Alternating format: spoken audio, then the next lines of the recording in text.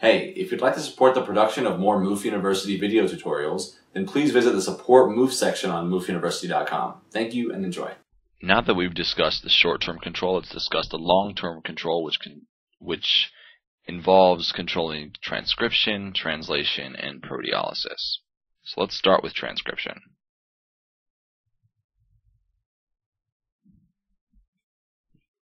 So at the transcriptional level, basically, the idea is to control the rate at which the HMG-CoA reductase mRNA is made, right? Transcription. So before we can actually discuss the mechanism by which that happens, we have to get past some terminology first. So we'll start off with SRE. SRE is the sterol regulatory element, which is a DNA sequence, and because it's a DNA sequence, its location is in the nucleus of the cell. Okay. And there's also the SREBP, which is the sterol regulatory element binding protein. So it's a transcription factor that actually binds that DNA sequence, and specifically it's an activator of transcription. And thus it will increase the transcription of the genes coding for enzymes involved in cholesterol synthesis, specifically HMG-CoA reductase. Right? So it increases the transcription of the gene for that reductase. And this binding protein is located in the endoplasmic reticulum membrane.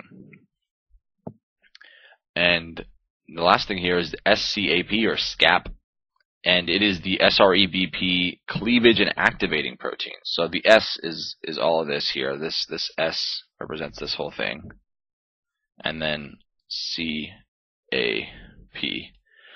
Cleavage and activating protein. So it's a membrane protein also embedded in the ER membrane. And what it does is pretty important. It senses and responds to cholesterol levels. Okay. So it's kind of the well, I guess we'll just see here. So in scenario 1, imagine that cholesterol levels are low. Okay, so this little 4-ring structure here represents cholesterol. There's only one of them. Cholesterol levels are low. So that's sensed by the SCAP protein, and it can cleave and activate SREBP because the cholesterol levels are low, we need to make more, right? And we can make more by having an increase of transcription of the reductase gene, so that we can have more mRNA that we can translate into protein. So SCAP recognizes that there's a low amount of cholesterol, and what it'll do is it'll trigger the migration of the SCAP protein and as well as the SREBP to the Golgi. Okay, and it'll be modified there. And you might be wondering what the C and the N are. The C is just the carboxy terminal domain of the SREBP, and the N is the amino terminal end. So we go to the Golgi for modification. Then what happens is that the SCAP protein will trigger its first cleavage of the SREBP. So it's gonna cleave and activate the SREBP. So there's a first cleavage that cuts off a certain portion of it, and then there's a second cleavage that cleaves off specifically the amino terminal portion, and then that amino terminal portion is released into the cytosol, and it eventually goes into the nucleus and binds the SRE in the nucleus to increase transcription, and then we get more reductase mRNA that we can translate into the protein. So then we have more of this reductase, so we end up making more cholesterol. Okay, that's one scenario, and that's a scenario when cholesterol levels are low. Okay. Now, what if cholesterol levels are high?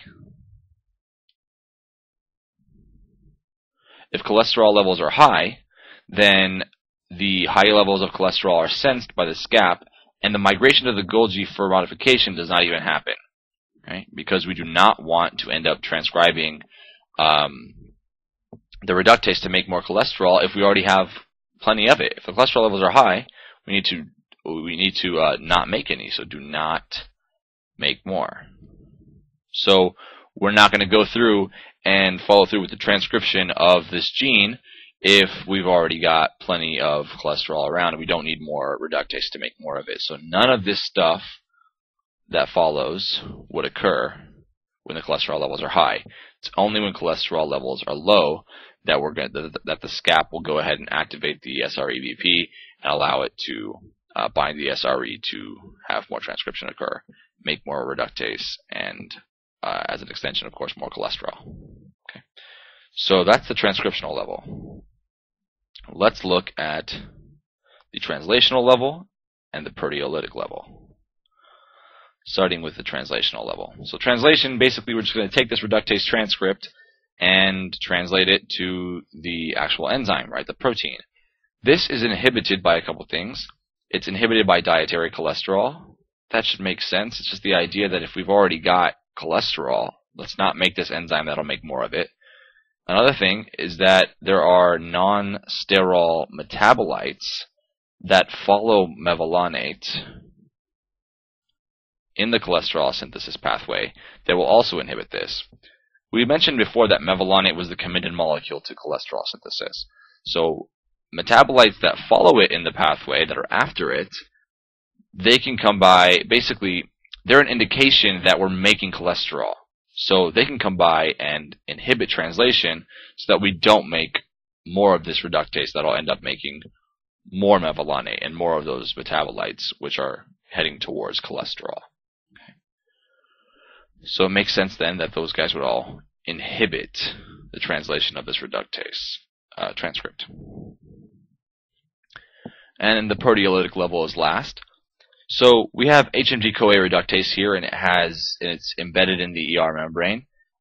It's got a membrane domain here, and it's got a cytosolic domain that actually does the conversion of HMG-CoA into mevalonate. So that's the cytosolic domain there. So the cytosolic domain carries out the actual catalysis, right, converting HMG-CoA to mevalonate in the committed step. And then there's a membrane domain. This membrane domain contains a sterol sensing domain. So it detects sterol levels. So if the sterol concentration is increasing or increases too much, then the HMG-CoA reductase is ubiquitinated and proteolyzed. It's broken down because if there's a bunch of sterol around, we don't need to make more, right? So those are three different levels long-term that three different levels of control long-term that determine whether or not this reductase is even available for catalytic activity. So I hope that video was helpful in summarizing the long-term control. Thank you for watching. Thanks for watching, and be sure to like, comment, subscribe, and share the video with anyone who you think might find it helpful. Thanks, and happy studying.